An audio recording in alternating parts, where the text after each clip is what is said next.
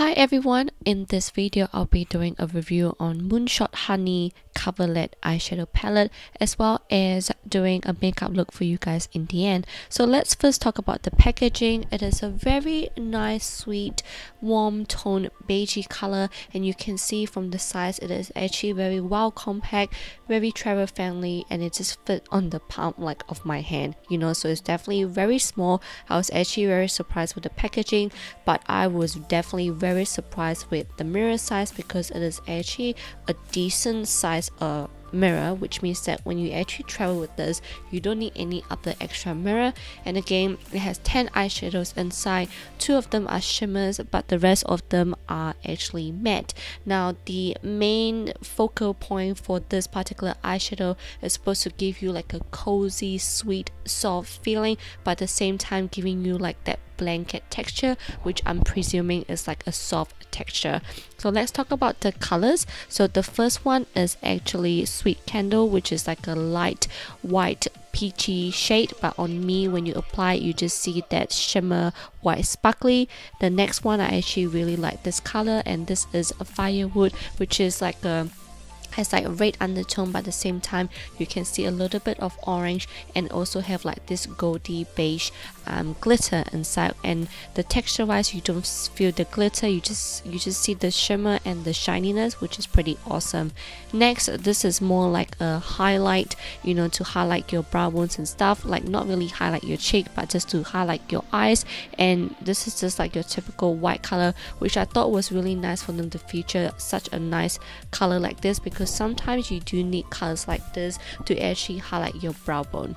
Now next, this is Warm Cashmere, which doesn't really suit me because of my warm skin tone. When I actually do apply this, you can't really see it on my skin. However, Warm Cashmere is great if you want to use it as like a base color and then layer another color on top, which will definitely be nicer if you're not planning on using primer, or just you want to make the other eyeshadow color more pigmented.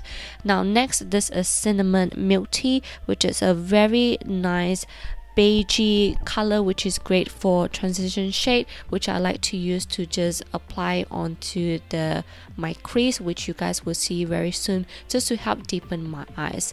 Next, you have Nutty Brown, which I really like because it's a very nice warm tone brown, like a neutral brown shade, which I've really feel like it's sort of essential in any eyeshadow palette, because these are colors that I would use to help me blend my eyeshadows but also transition my eyeshadow I mean. Now next, this is Cream Tan, and again this is same thing. I feel like this is more like a base color for me rather than using it on its own, because if I do use it on its own, it would just look very pale on my eyes. However, I like how pigmented it is as well, so I would definitely use it as a base. Now next, this is Antique Rug, and I really like this a light peachy shade because it's a very beautiful shade, and it's definitely pretty buttery as well, but you can see gliding it on is not as pigmented as expected, but again it's great for base color.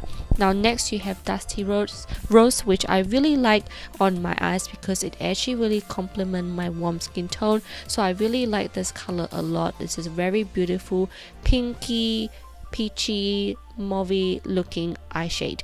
Now last color, which is obviously my favorite because I do need to have like a dark color in an eyeshadow palette, and this is Rustic Chair. And I'm very surprised with this texture because usually when you try eyeshadow like this, it tends to be chalky. However, this one did not have any fallout. It just blends out very smoothly. So overall, all of these eyeshadows, they actually do feel like butter on your finger when you actually glide it onto your eyes, or on my arm swatch for example. It actually is very smooth, applies on easily. However, you can see it just leans towards much of that softer looking. It is definitely not as opaque as, you know, other eyeshadows I've tried, but to be honest, this is my first time using Moonshot eyeshadow, so I'm actually pretty impressed with, you know, the turnout of this, and in regards of, you know, the colors applying on my eyes, I actually like the turnout. So I would recommend this one more for people who are who are used to natural makeup rather than those intense makeup, this would be great. And this is definitely great for like travel wise, which I'll probably be using it on my next travel. So let's get started on a makeup look. Now the first color I'm using as a transition shade is Nutty Brown. As you can see, it is actually pretty opaque as a transition color, which I was actually very surprised when I first used it, because I didn't expect it to be that pigmented, but it did. And next, what I'm using as a base is actually Antique Rock.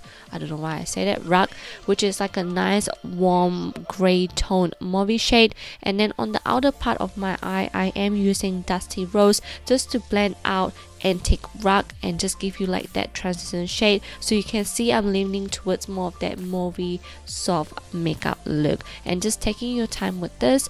And then I'm going with Rustic Chair, which is a darker shade in the palette, and just applying on the end part of my outer part of my eye and blending it into my crease, and just taking my time, just blend.